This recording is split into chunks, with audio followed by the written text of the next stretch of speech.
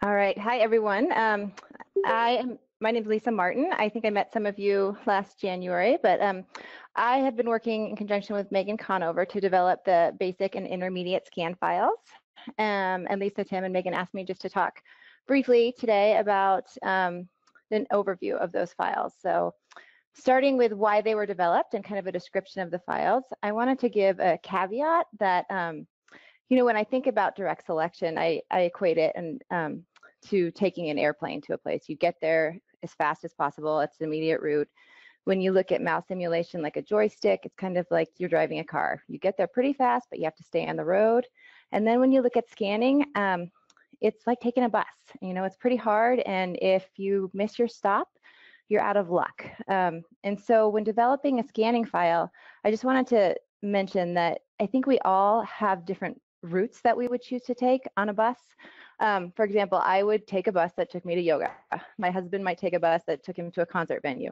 We all go different places. So these files are meant to be a guide. They're not going to be a best fit, the best bus route for everyone, but my hope is that it's a starting point for people. So looking at the basic file, it was developed as just a simple place to start. And keep in mind that I'm coming from the perspective of children's. I work at Children's Hospital. So that's the bent that these files are created under. And where we start is looking at requesting. It comes in around 12 to 14 months of a typical kid. So it's really, really early, and it's the first thing that we start with. So when looking at scanning, I would start with teaching cause effect and looking at partner assisted auditory scanning, and then looking at requesting through use of a device. So I would probably start with this want page and then explore vocabulary on here. Again, this vocabulary can change based on the person. This just happened to be some of the items that were popular with kiddos that I've worked with. And so scanning is tough. You need a lot of bang for your buck. So this file was developed primarily as a phrase-based file. And one strategy that I used was promoting an increased variety of language through some activity-specific pages. For example, if you go to Bubbles, they can then direct the activity of blowing bubbles. So that's kind of where I would start with basic requesting. However, I don't want to get stuck there. And so pretty quickly, I would want to introduce some different language functions. So under the talk page, if you look at more and all done, there's directing and protesting, and then some commenting down here, and then also sharing information. These are all language functions that occur really early. Protesting is at 12 to 24 months, directing is around 24 months, and commenting is at 18 months. So just keeping in mind that we want to encourage lots of different language functions. And then if you look at About Me, another strategy that I used was when you share information to end it with a question. I live with my parents and my brother and sisters. Tell me about your family. Or a leading sentence, so you can get some interaction going. The other thing down here under Guess What, this is hidden when it comes, but when you uncover it, it's a basic social script. It's cause effect. So guess what? I did something pretty fun. Do you need a clue? It only happens once a year. It was my birthday. What about you? When is your birthday? So it's kind of errorless learning and promotes a lot of social. Yeah? Can you turn the volume up on your computer? Yes. We might be Is that better? Let's see if we can hear in the editor. Oh, okay. So that's just a basic social script. So it's not different than using a step-by-step communicator. It's cause effect, but it gets a lot of participation going. Caveat is that it's not a great strategy for someone who perseverates on a switch, because that will just encourage perseveration. So just keep that in mind. And then as far as adding more vocabulary, I'm just going to uncover the rest of these. I think it depends on each person. It makes sense to uncover it in order because, again, this was created with the intent of auditory scanning. So if you close your eyes and listen to the auditory cues, you want them to be in the same order. It doesn't have to be that way by any means when you teach it. If you want to think about what the goal is. So if my goal is to have someone describe something, then I could potentially get them to the describing page and have them describe it. If my goal is navigation, then I probably want to keep these in the same order. So again, something for a therapist and family to figure out. So basic needs are pretty basic. Again, these can be changed based on each person's needs. People just goes to a blank page, and it's just one page for people to fill in. Groups, it's just a few categories. Again, these can be modified based on people's interest. We set them up for now, they're alphabetical.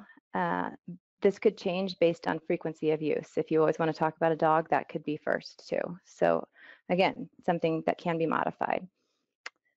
And then describe. So describe goes straight to feelings, which is a little bit odd, but we did that because in the intermediate scan, describe goes to several different describing words, so we wanted to keep it consistent down the road. And you'll notice they're color coded around the outlines. So in the intermediate scan, good feelings, okay feelings, bad feelings, and then body feelings are color coded in the same manner when we break them up in the intermediate scan. Actions are just based on developing play skills, pretend to play, and what's motivating for kids. These will definitely vary person by person, and it just gives folks the ability to direct communication and initial ability. It's limited. The whole thing of basic scan is it's extremely limited. And then we do have one core words page. So this needs to be set up to be row column. So it would scan functions, actions, prepositions, and then scan across. And just a reminder, kind of most of the basic scan is set up linear. So it just goes straight across along the line. So if you kind of equate it to opening up your kitchen pantry, everything is right in front of you. You're going to scan everything. Whereas row column is more like you're going to a grocery store. So if you want to eat cereal, you're going to go to your cereal aisle. So like actions, and then you go across that way. So that's kind of the summary of the basic scan file. Oh, one more thing. So the beginning button is in this location because it was kind of a compromise. I like to put it first if people don't perseverate and double hit on their switch when they're scanning, because if they do, then they just are constantly flipping pages. You also want to put it somewhere where they don't have to wait forever. So as far as efficiency goes, it's better to put it closer to the beginning. So this is something that I change based on each particular person. And you can also change the name of it to menu or leave it at beginning, whatever makes sense. And then as far as when to move on, I think it's, like I said, this is primarily phrase-based, a lot of participation and interaction. When you're looking at wanting to generate more vocabulary using single words, and when you're limited on what vocabulary you have access to, that's when I would look more at the intermediate scan file. So as you can see, it's the exact same. The menu is the exact same as the beginning or the basic scan file, and that was intentional not to have to relearn the basics of it. The difference is that there's significantly more vocabulary under each category. Are you listening? So under talk, it goes to greetings, and these are all categories. And greetings, what I tried to do here was use navigation to promote efficient turn taking. So, hi there. How are you? I'm good, thanks. And this was a little bit tricky as far as figuring out where to have it navigate to. We had hi navigate back to this greetings page because a lot of times people will say, hi, what's up, or what's going on. So we had it come back here. That is obviously something that you can switch if you wanted to just to go back to the main menu page. And then, hey there, what's up with you? So this, instead of doing just a social script through cause effect, now there's choices embedded. It sounds like fun. I have news. Do you want to hear it? And so the communication partner would say, yeah, tell me about it. Today, I hung out with my friends. Oh, that sounds cool. What about you? What are you doing today? Oh, I'm going for a hike. That sounds like fun. So there's that embedded turn taking within the greetings. Can you talk? Are you listening? As far as tell you, I that's want just to tell you something. basic. I want to tell you I'm more, all done, stop it, come here, whatever whatever an individual kind of wants to tell you quickly. Can you talk?